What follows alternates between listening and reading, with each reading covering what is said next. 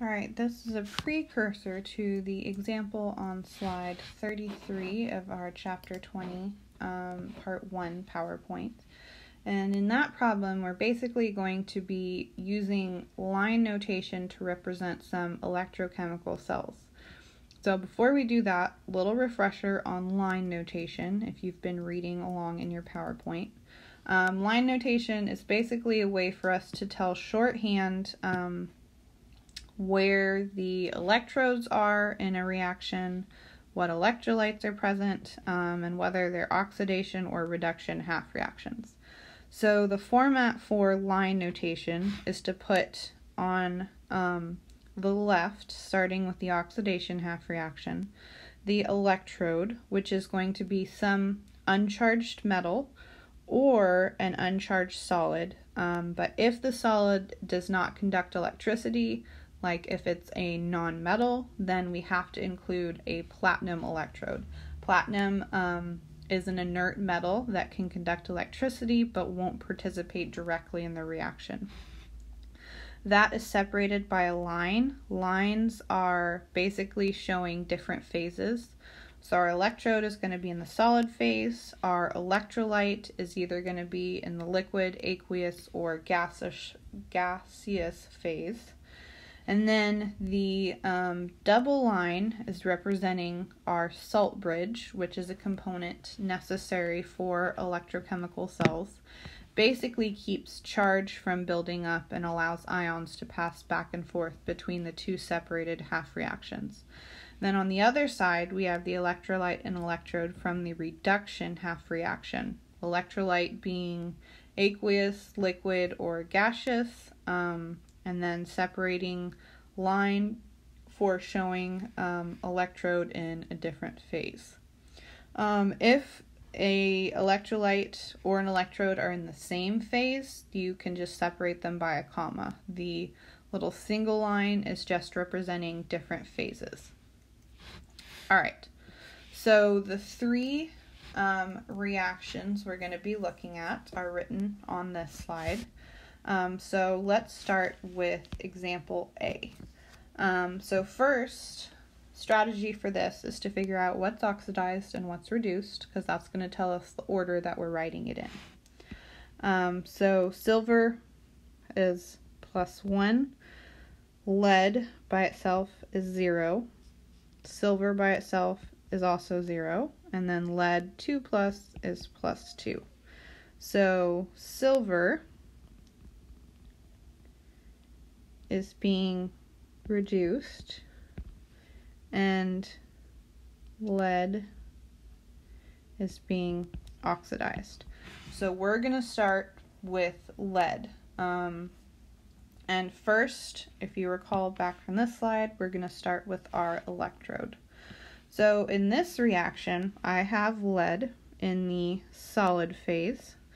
Lead is a metal. It can conduct electricity, so therefore that's the first thing we write. Pb, solid. And that's the only thing in that half reaction, so that's a solid that can conduct electricity, so we're done with that. Then we draw a line, because we're changing phase, and we're going to write our electrolyte in that reaction, which happens to be the only other thing, and it's in the aqueous phase, Pb 2+, and that's aqueous. So that's our second one we've used up. So that's completed for the oxidation half reaction. We have our electrode and our electrolyte.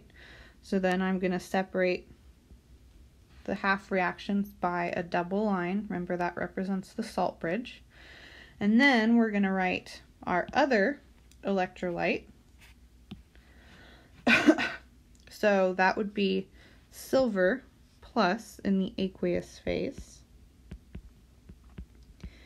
And for line notation, you don't have to include any of the coefficients. It's just telling you what's present in solution. So we've used that.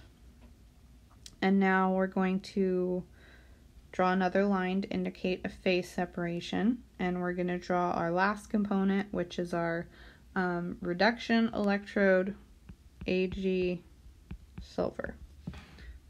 Ag solid, but Ag is silver. Haha. And that rounds out the first one. So this is your final answer for the first phase notation. For the second one, let's go ahead and figure out what's oxidized, what's reduced. So oxygen in a compound is -2. That makes chlorine +4 to balance with the oxygen. I -1, or 1 minus, is -1. ClO2 minus, oxygen is still -2, but now we're adding up to -1, so that makes chlorine +3, and then I2, iodine, is in the 0 oxidation state. So for elements, chlorine is going from +4 to +3, so that's reduced. And iodine is going from -1 to 0, so that's being oxidized. So remember, we start by writing our oxidation half reactions first. Now we have to include a solid in our electrode. So iodine is a solid. We are going to include that.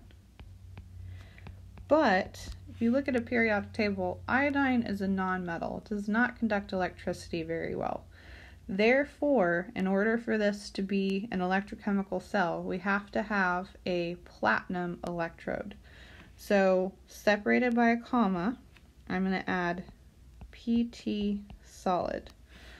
So, iodine and platinum are both components of the electrode, and they're not separated by any lines or anything because they're both in the same phase. So then, we've used iodine solid. We're going to separate by a line and include our electrolyte, which for this half reaction is I-, the aqueous phase. So I've used that. And that's it for my oxidation half reaction. So I'm going to do my double lines to indicate salt bridge. And now I'm going to look at the components of my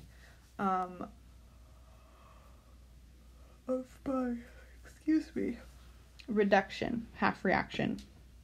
So notice Cl2 is a gas and ClO2 is a gas and ClO2 minus is aqueous. So neither of these can be our electrode component. In fact, they're actually both electrolytes. And so doesn't matter which one you write first. I'm going to do ClO2 minus aqueous first.